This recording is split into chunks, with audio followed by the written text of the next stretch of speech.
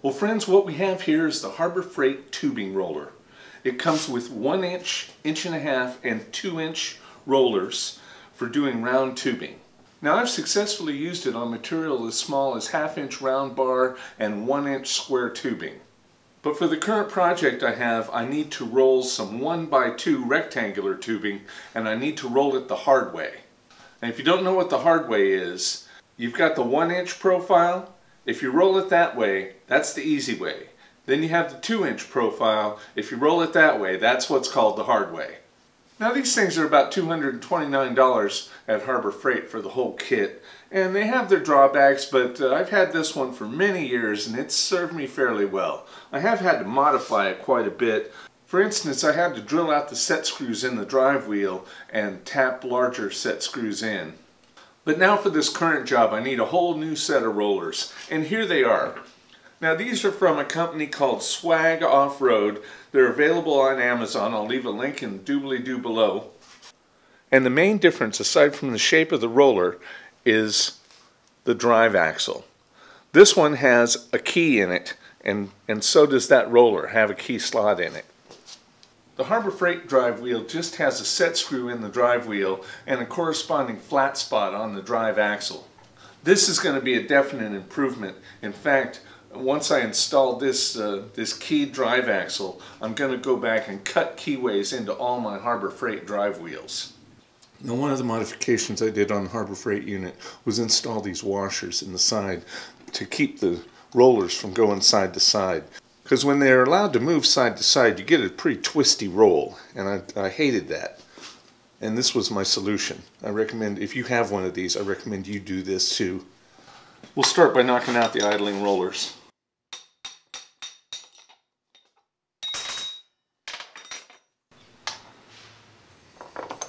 These bearings just pop right out. And on the S.A.S.E Off-Road unit, they just pop right in.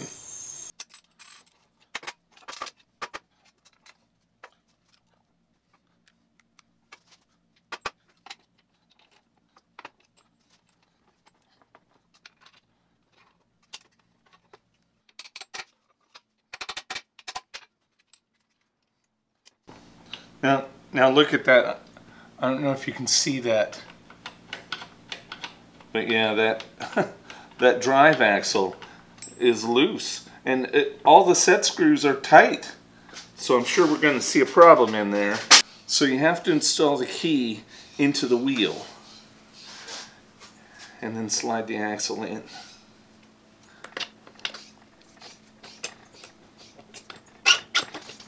And that was quite painless. I really don't like the small size of these set screws though.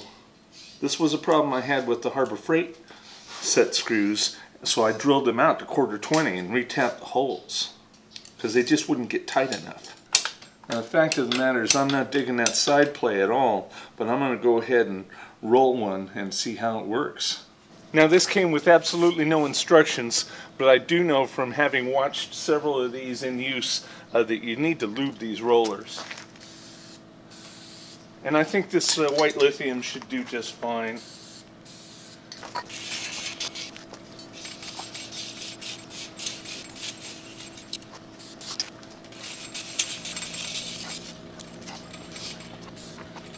Now there is a power drive attachment that you can buy.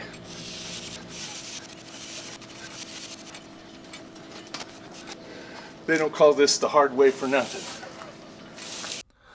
By the time I got to the 9th pass through this thing, it was getting really hard to do. And I'm only advancing that downward screw about 1/8 of a turn with each pass.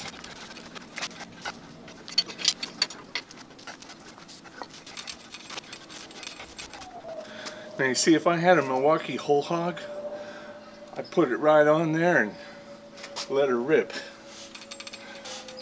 At this point I'm thinking about making a bigger wheel. So I ended up getting a 4-foot long piece of 1 1/8 inch solid steel bar and clamping it on with U-bolts. And that really gave me a mechanical advantage, both with the leverage and with the weight of the bar.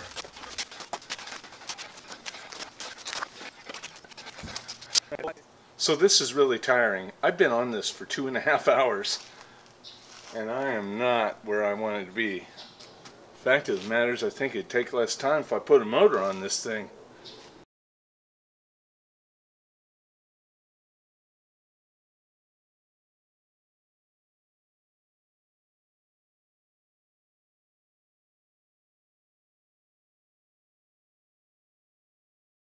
Okay, well I spent 3 hours on that and it's 47 degrees out here and I'm drenched in sweat. Anyway, I've got 5 more tubes to roll. I called the steel supply. They want $75 per tube to do it for me. So that'd be 400 bucks. Or I could invest another 300 into the power drive adapter for this thing and never have to worry about paying them again. Or I could just keep getting really great workouts. And I can tell you why it's so difficult. Because as the tube begins to curve, it begins to press out into the sides of the rollers. And that creates a lot of extra friction. And it's that friction is what I'm fighting. Well, I called up the fellows at Swag Off-Road and told them what a pain this was to do. And they said that if I install the Weld-On wing kit, which moves these rollers out, it'll be a lot easier. And I gave some thought to just making the Weld-On wing kit myself, since it is well within my capabilities. But it's only 90 bucks. And this is 30 bucks worth of steel. Considering it's already done, it would take me more than an hour to make these. And they probably wouldn't turn out as nice. It's worth 90 bucks. So I went ahead and I bought the kit. And they sent me a sticker, so I'll put that up on the wall too. I also decided to get the bottle jack adapter that replaces this screw with a 4-ton bottle jack and the electric drive adapter. Because I was able to get on Craigslist and find this for 100 bucks. And what this is the electric pipe threader gadget. Now all 4 plates are the same, but you got to remember that there are 2 left and 2 right sides. Anyway, you align these ovals onto the plate, and there's this oval opening on the back here. So we'll just come in there and plug weld that, and then we'll do that to all the plates.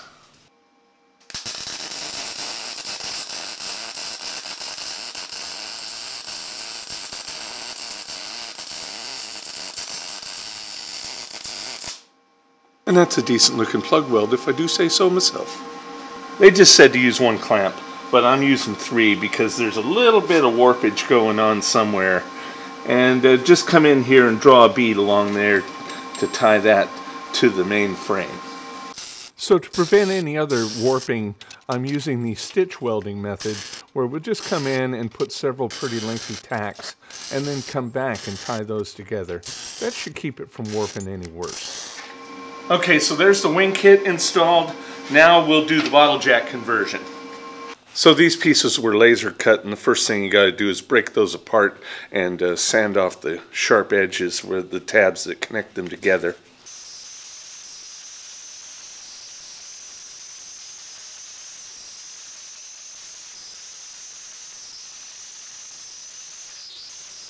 So they said remove the top plate first, and those Allens were really stuck good. Now we install these side plate extensions and replace the top plate. When you install these riser plates, make sure to put this plate in. This is your new spring perch, and the spring perch will raise the bottle jack. Okay, now I just discovered that my pipe threader did not come with an essential tool. They want me to take the 20mm pin out of the vise that came with this thing, and I did not get that. But I can use my original drive pin. Anyway, they've got these things jigsaw puzzled together. It's a few pieces. Supposed to put them together, weld them up. And now they want that spindle plug welded in.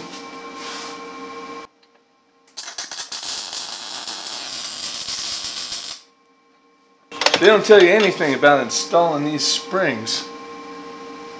Okay, now we install the bottle jack. It just kind of sits in there.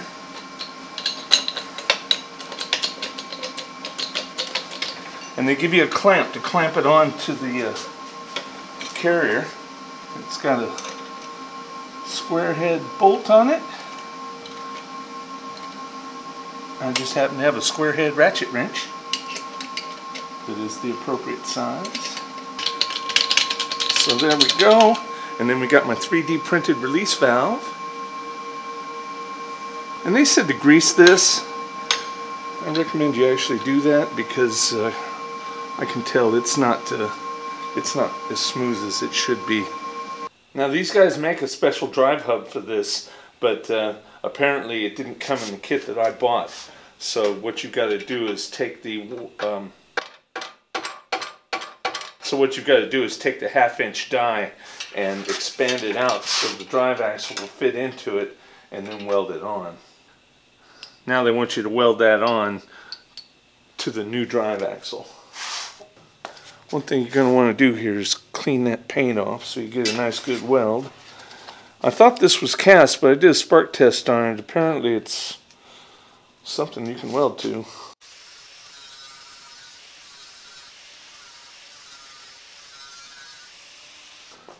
Okay, so you see we've got this play here. I want to lay a shim in there to make sure that's centered.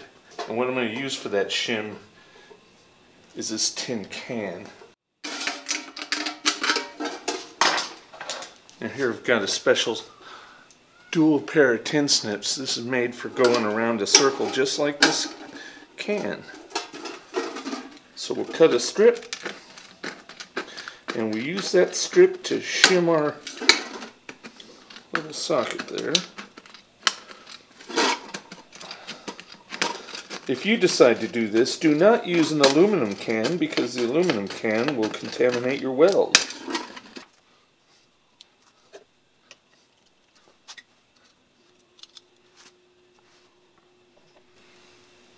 Alright, that's looking okay. They actually say to do this with the drive axle out of the unit, but I don't feel like disassembling it again, so I'm going to go ahead and do it with the axle in the unit, but make sure to ground as close to the weld as possible because you do not want the arc passing through your bearings.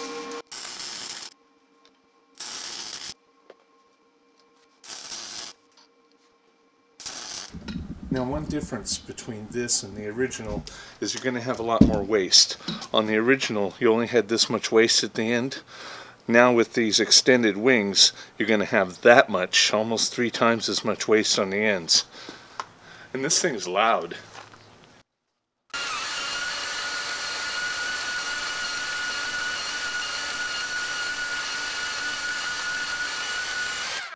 So the idea of this bench is to follow the curve of this brick pad I have here, and it still needs a little more arc to it. So let's run it through the machine again. It said a lot of small passes is way better than one big heavy one. So I gave it 8 or 9 more passes and finally got the arc to the same curvature as my little brick pad over there. So that's 1 tube down and 5 more to go. This video is another in a very long list of examples that you never know what you're going to see on this channel. But if you click that notification bell, you'll get a notice every time I post something new. Well, that took quite a bit of effort. Ordering the parts to do the mod delayed me by about a week, but I know that I'm going to save a lot more than a week by not having to hand roll. Plus, that 3.5 hours I spent in the early part of the video, that put me down for 3 days. I was sore, man. Anyway, now I can roll all the tubes for my bench, which is what this video was actually supposed to be, and it turned into modifying my Harbor Freight tube roller. But that's not such a bad thing, because modifying tools and building tools is a lot of what this channel is about anyway. I asked the guys at Swag Off-Road if they would give me an affiliate link so I could share some savings with you guys, and they said they didn't do that. But they sent me a t-shirt and a hat, so I gotta thank them for that. Anyway, I'll leave links to all the pieces I used in doobly-doo below. I'm happy to answer any questions. So please like, comment, share, and subscribe. Click up here to see my last video. Click over here to see something of mine that YouTube thinks you'll like. And have a good one.